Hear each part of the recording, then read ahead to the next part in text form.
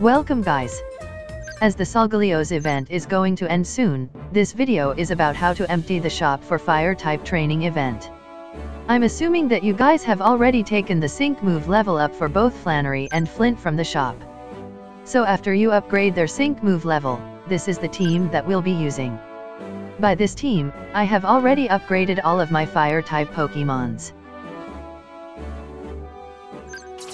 So in this, you can use Flint instead of Flannery. I'm using Flannery because I want to upgrade her sync grid.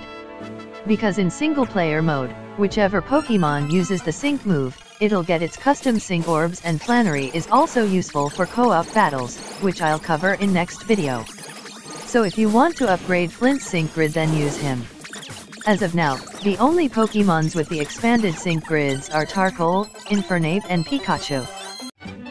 For setting the auto clicker, put your first button over here and the second button over here. Now your auto clicker is ready to go. Save it by giving it a name. Then hit that play button. Let's see one match in action with auto clicker before moving on to sync grid.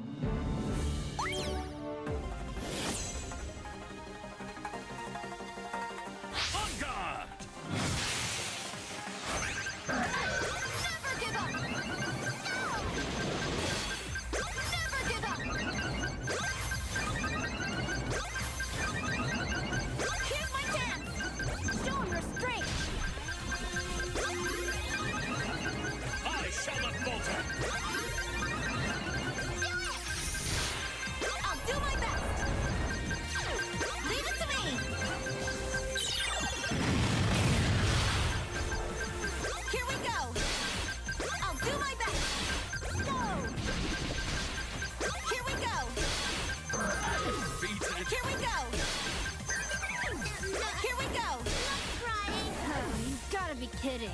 That was super hot! Great stuff!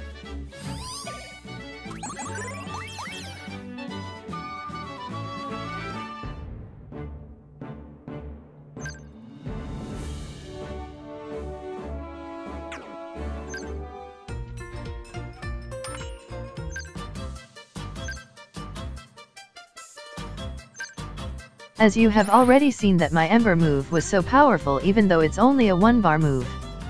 The reason is, I already upgraded the Ember move in the sync grid many times because that's the only thing that's worth upgrading with sync orbs.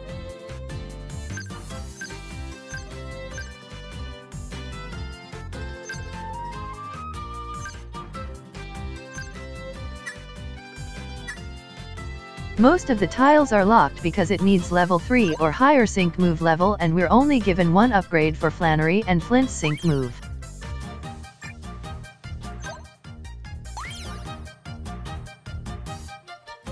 And don't worry if you activate another tile accidentally, because you can reset the tiles as it was at the beginning. You'll get all the Flannery's sync orbs back. Although you'll be charged with some coins for that only. And you don't have to upgrade your sync grid by this way necessarily. You can make your own strategy for sync grid. Just remember that these 6 tiles around the center don't use any energy when you activate them. So always activate them first, then go on.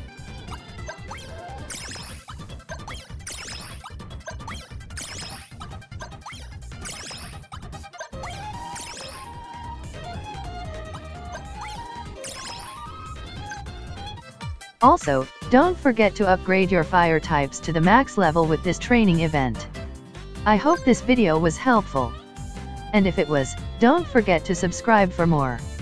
I'll see you guys next time.